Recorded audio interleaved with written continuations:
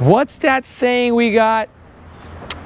Yeah, it's out with the old, and I believe in with the new, the 2025 Porsche Panamera 4 with the new redesigned body look. And we're gonna show you guys a quick comparison video of what's different with regards to the exteriors from the old over to the new here at Vagabond Builds with James and Sandu. If you'd like to see more videos like this one, please tap that like, subscribe button, and we appreciate you guys following.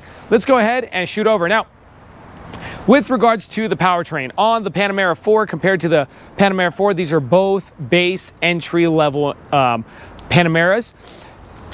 2.9 liter V6 twin turbocharged in both. Okay, so we're still getting that same powertrain. The only thing that we see is that it props it up from 325 horsepower over to 348 horsepower. Okay, so you're getting a little bit more tune on the new 2025. Now the mileage changes by like 1, so it's like, I believe 20 miles city, 24 highway. The gas tank size does not change at all. It's a 23.7 gallon gas tank size, and they're both doing 0 to 60 in about 5 seconds.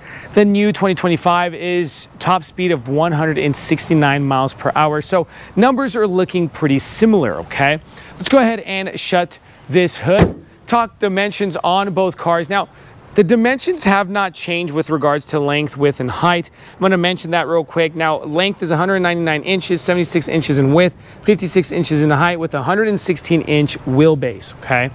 Not much difference on those numbers either, okay? What do we see that's mainly different from the old going over to the new? Now, I'd like to just show you guys and get your guys' eyes to see it, is that this is a bit more curvy, rounded off front end, where the new body style is a little bit more boxy, rigid, rugged look on that.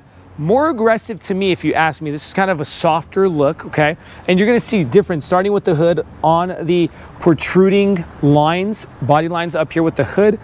The headlight shape is going to be different, as well as the bumper fascia. This is more curvy here. You're going to see big difference here with regards to the grill area, as well as that lower trim piece. Okay, now let's shoot over to the new one. New one, starting from the top. This actually protrudes more up top. Hopefully you guys can see that in the video, where the old one's a little bit more curvy. That fender line as well, that fender is different for the 2025. The shape to the headlight, as I said, is going to be a bit more boxier look on the headlight. Now this comes with the premium package. So this has the Matrix high definition LED design headlight. Front end box, more rigid and squared off front end look. As I mentioned to you guys, and a lot of difference going on with this grille area, just a bigger, more luxurious or rugged front end. Okay, so it kind of looks like the old one was squished, and this one kind of just brings it out or widens it out. Okay, grill, whole lot different, as well as that lower trim there too. Moving over to the side. Now, we're not going to be talking about wheels, because the wheels themselves, the 2025 had some add-on 21-inch Panamera sport wheels add-on, so that's optional. I'm sure you can do it on the 2023 as well.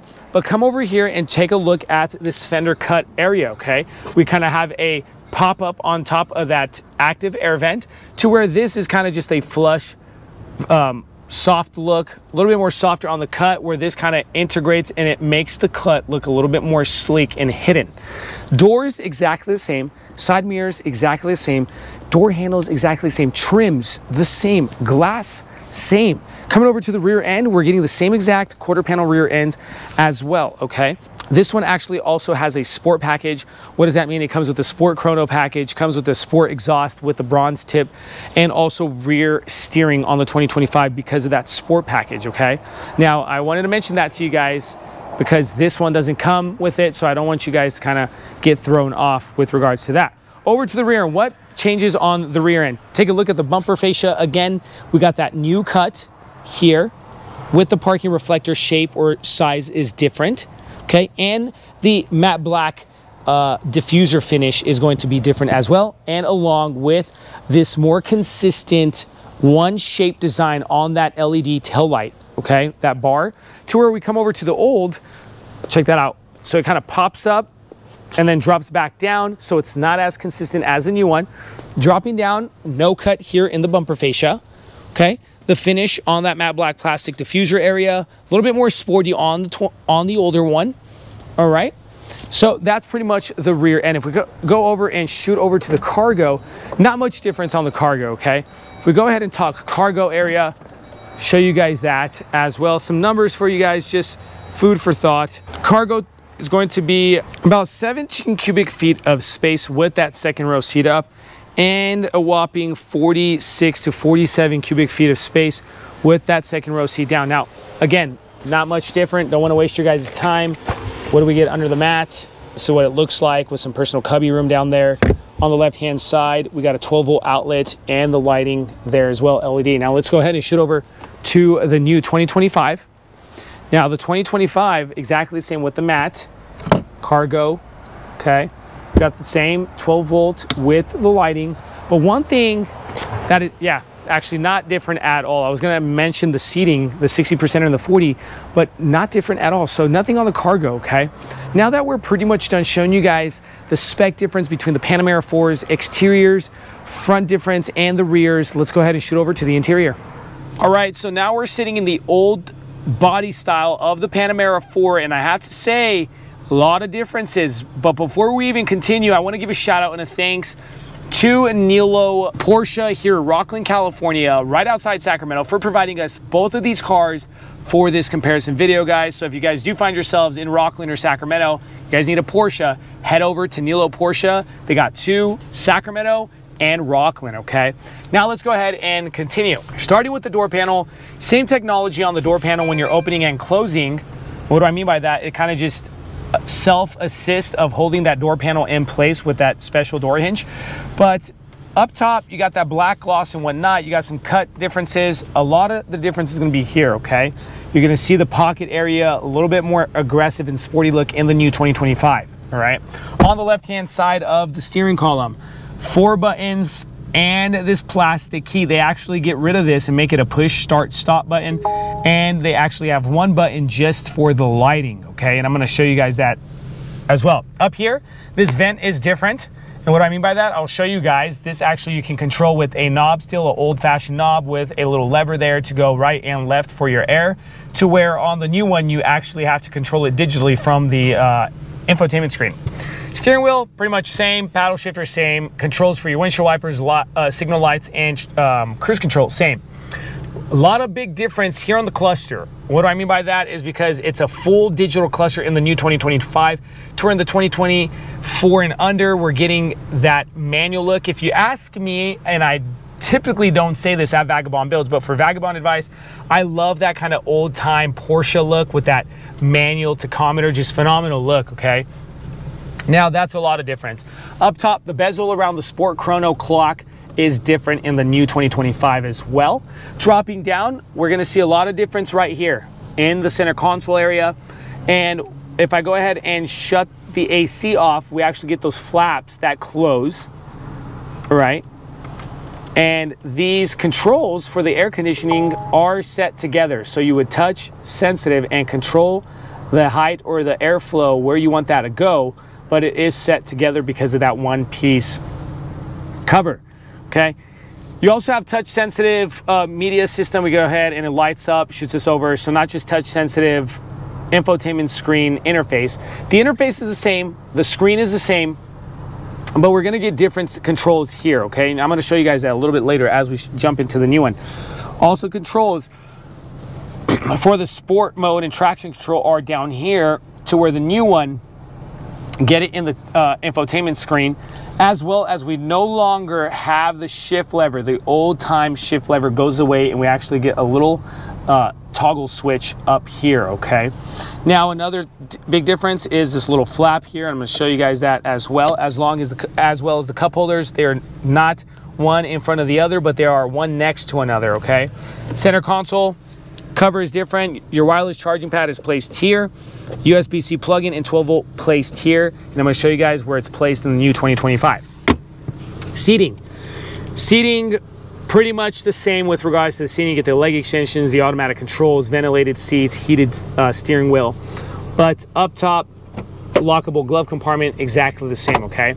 You're going to see a big difference in these vents. Again, I'm going to mention that as well.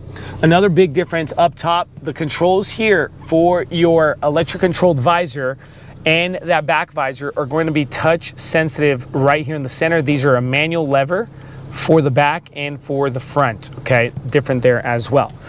Let's go ahead and shoot over to the second row seating, show you guys some differences, and then pop over to the 2025. Differences back here, everyone. Not much difference. Seats looking the same.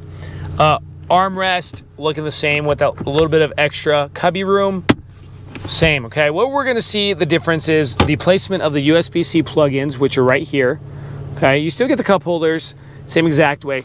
And also what's different is the heated seat buttons and the control to that top glass. That visor, you can actually control it with a hard little button, to where the new one has a full digital screen here, and you can control your temperatures and whatnot. Get that infotainment screen exactly placed right here in the new 2025. I'm going to show you guys in a little bit. Instead of hard back pocket coverage, we're getting 2 mesh pockets on the 2025. That's what's going to be different. And I'm about 6 feet 2 inches, so it puts it into perspective for you guys about the leg room and the head clearance. You got it here as well, okay? And then the new 2025 also gives you some plush suede pillows for that headrest on the back seats, and I'm going to show you guys that again as we do it. They kept the B-pillar vents in the 2025, okay? And up top, snap handles with your reading lights, all right? Now we're done with this old body style. I'm getting bored of it. Let's go ahead and shoot over to the more exciting 2025 Porsche Panamera 4. Now the interior of the best part of this video, my favorite, the 2025 Panamera 4, and it is just phenomenal on the new redesign or kind of remodel look with regards to the interior. But before we continue, I want to give a shout out and a thanks to Nilo Porsche here in Rocklin, California for providing us this beautiful Panamera 4, both of them actually, for these comparison videos. They actually opened up their Sacramento Gen 5 building store, so if you guys find yourselves in Sacramento or in Rocklin, California, you guys can visit their stores. Amazing team to work with. But let's go ahead and continue forward, starting with the door panel, okay? Remember I mentioned to you guys the cuts, the angles, the trims, slightly more different, kind of a more industrial transformer feel, okay? And if I go ahead and open the door, we're gonna see the big difference with that shelf cover there, covering that speaker, okay? That's a lot of different right there. On the left-hand side of the electric steering column, we got that one button for the lights, so you don't get 4 different buttons. You're getting just one button to control the lights. And one part that I'm sad about is, remember I was telling you guys about this key. They get rid of that little plastic key, and they put a start engine stop button, which they kind of still keep the idea because it's on the left-hand side of the steering column, but it gets rid of that key that we know Porsche 4 to be so famous for. Up top, these are the new vents, the new kind of Tron looking vents, futuristic, loving that look, okay? Steering wheel, pretty much only difference on the steering wheel is these little screws there, giving it more of an industrial feel on the trim work on the steering wheel, but you're getting the same drive mode knob, paddle shifters, controls for your windshield wipers, signal lights, and your cruise control. Huge difference on the cluster, and why do I say that? Because it's full digital and no manual tachometer for the RPM gauge, and you can actually go through the differences of that cluster, and let's go ahead and show you guys how to do that. For the center, change that look. You could actually even change your info cards when you got 3 circles up. If we go over again to the center, you actually get that full Porsche feel there as well. Full digital, and the dashboard on the old one, I didn't mention this, but it actually covers the older looking cluster to where this kind of gives it more of a freelance, standalone cluster feel. The bezel around the Sport Chrono watch is different with the vents, okay? Dropping down, interface is the same, but we got some cool things I wanted to show you guys. On the left-hand side of the screen, infotainment screen, we get the new shift lever, okay, or the toggle switch, you might want to call it, but the drive mode, reverse, and parking. Get the navigation for the screen, and I want to show you guys the new look on the controls to the climate, okay? So remember on the right and on the left, you still kind of had those old style shelf looking with the lever and the little knob or whatever you want to call those to control those right and left vents, but not anymore because you can control it just by a touch sensitive circle, and the middle is standalone. All right, so it's a quad climate control, to where the older one, remember, it had those little long little shelves, and when you turn it off it actually closes. But here you're actually getting again that new kind of revised look. Very cool. I love that.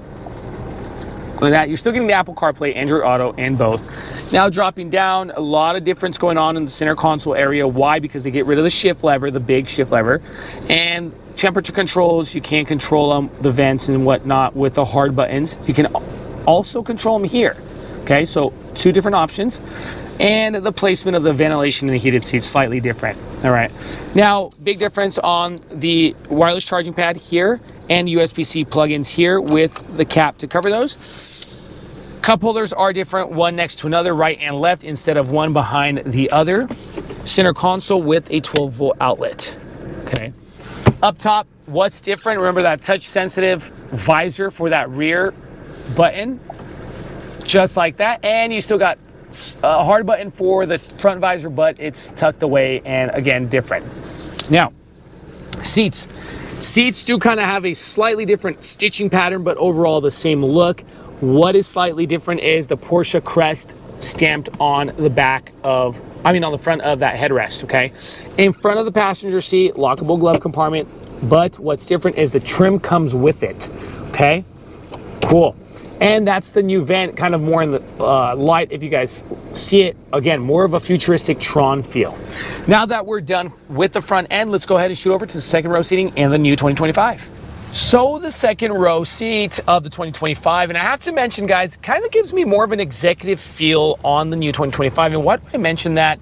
Because of the things I mentioned with the suede plush headrest pillows, as well as this beautiful screen here in the middle. And what can you do? You can do a lot of things. It literally makes me feel like I'm sitting in the front, or I'm being chauffeured somewhere.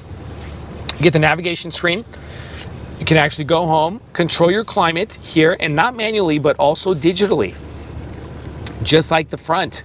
Okay, you can actually click out of that as well, and we could also control that top visor electrically. Okay, check that out. All from that little screen right there, everyone. Now, a lot more things are going on and whatnot. You get your compasses and so forth. But lower than that, you also get the two USB-C plugins that are moved from here over to here, as I mentioned to you guys. Cup holders are the same with the covers, but this is really cool and probably one of my favorite parts of the 2025 Panameras. Hard backs on the seats, different, kind of more of a transformer feel. Mesh pockets instead of hard cover pockets, and armrest with some cubby room is similar. Okay, now guys, as I promised you guys, the MSRP sticker to the older body style, it is a 2023. I'm not mentioning the price on it because it's already almost 2 years old, or going on 2 years old, I might say. The new price tag is coming in at around $136,000 minus some change. What do you guys think? Is it worth it for the new Panamera for base entry level car here at Porsche? Loving it. I honestly love it. I wasn't a big fan, but I'm liking this new remodeled or redesigned Panamera 4. But again, if you guys want to see more videos like this one, please like and subscribe to our channel. It really, really helps us out. We appreciate your guys' support. Thank you so much. If you guys want more of an in-depth review of the 2025, check out our channel for it. It's there. Stay tuned. Keep watching. We have more cool things coming. God bless you.